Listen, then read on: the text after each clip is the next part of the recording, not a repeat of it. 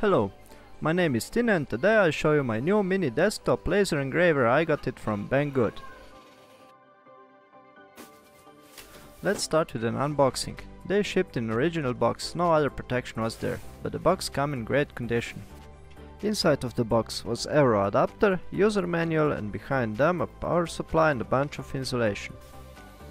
Entire laser engraver is great protected inside of insulation, that's why we don't need extra protection while shipping. Inside we can find laser protective shield, special laser focusing paper, screw and accessories, USB cable and a few testing pieces like plywood and cardboard. And yes, there's also USB drive and of course ready to use mini laser engraver machine. Now the first thing I do is to clean all the mess by the insulation. Laser is quite good protected also from inside. Remove all the blockers so the boot axis can move freely. Okay, let's check a few details now. Here on top is 5 buttons for set the position and start or pause engraving. From right side is a power supply jack and a micro USB to connect to the PC.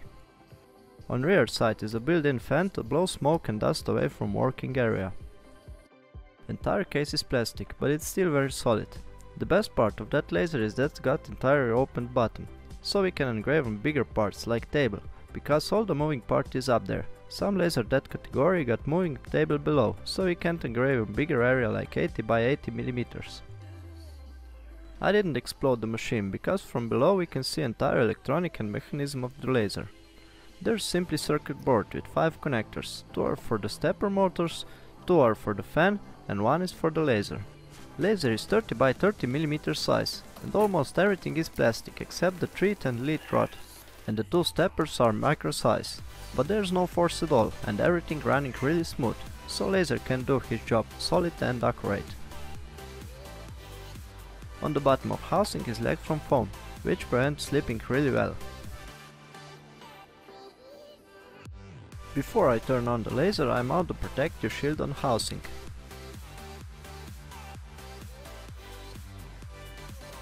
When the power supply is plugged, laser shows its position, and it's the starting point right now. Laser doesn't got any of limit switch, so wherever you turn it on is the starting point. But starting point is always behind on the left side. Now I got laser front and right side, so it's the limit point. But I can't move axis to starting point with buttons. Of course, because machine think it's on start. So I must push the buttons for end point. Now axis try to move on the end point even if it's already there.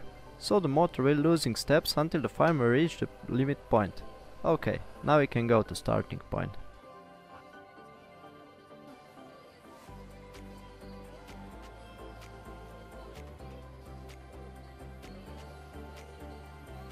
Now prepare the PC and install software from USB drive. On USB we can find a demonstration video and software for Windows and Mac users. Sure, I opened the Windows folder and installed the driver first. It's done with a few clicks and takes us a few seconds. When the driver is installed, I open the software folder and there is 3 different language software. Software is bootable version, so you don't need to install them. Into software, first hit the button connect device. When the light turns green, the engraver is online. Now click button import pictures and choose some pictures. There are also folder with some sample pictures on USB drive. When the photo is imported, laser instantly go to starting position into left back corner. We've got a few functions to edit our photo, like mirroring left right or up down, rotate for 90 degrees and invert to negative. Then there's a button to turn on or off the fan on working area, button to delete everything, button for text options, save button and so on. If you want to engrave the text, hit button enter text and type what you want, and then hit button for text options to choose font, size and other functions about text. You'll see only a few letters, just enough to see your text options.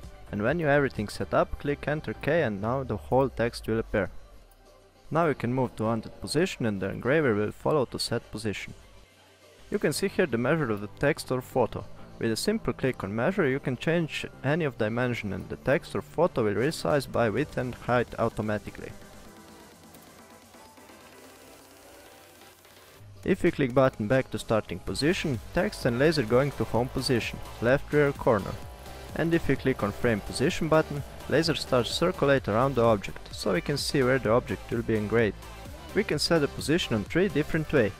We can move the object inside of working area into software, we can use 4 buttons to manage the position into software, or just use 4 buttons on laser. Then we got few more settings about laser itself. First we can choose from black and white or discrete engraving.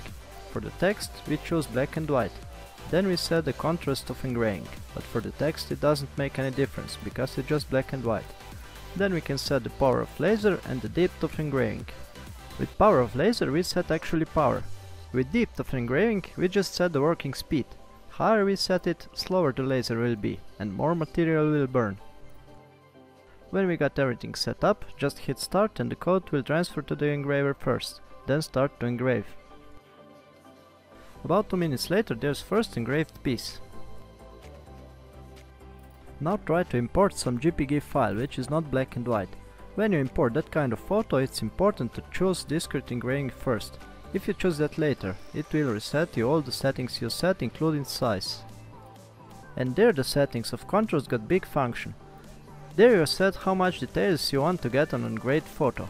Shortly, you got only 4 different settings here, but it's still hard to explain function of each settings. The best way to know their function is lot of playing. This laser already got installed protective glass on front side, but banggood sent me also protective glasses for extra protection.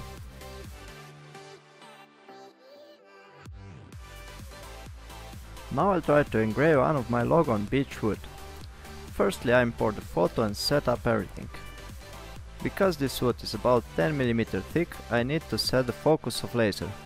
To do that I use focusing paper. It kills glittering of laser, so it's very easy to set up. If you don't set focus properly, you got result like here. When the focus is adjusted, set the position of engraving, put safety glasses on and hit start.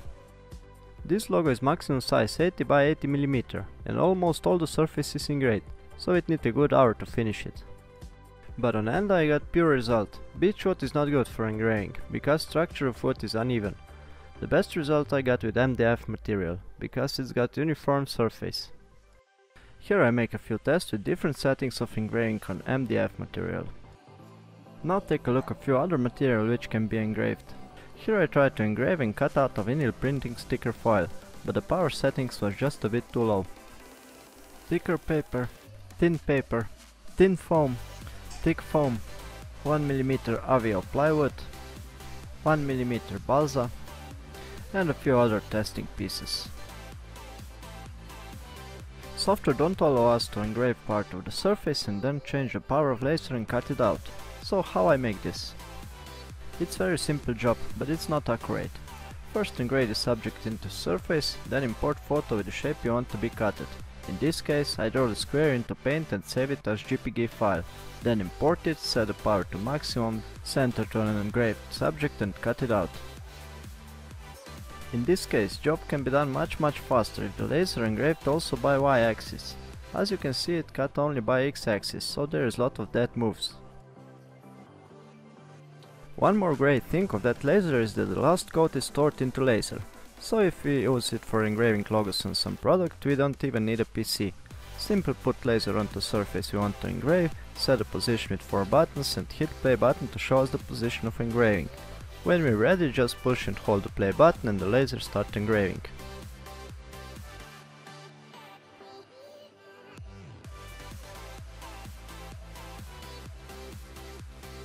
I think that's it what I want to tell about this small laser. It's very handy and really easy to use, it's cheap and we got everything we need for work into box. I think the laser is good for playing, but not for any serious work. But I see a good point of use by someone who making wooden products, because they can just put laser onto products, push a few buttons and the logo will be engraved, without any PC. And that's it. I hope you enjoyed the video, like, share and subscribe if you like, and see you next time.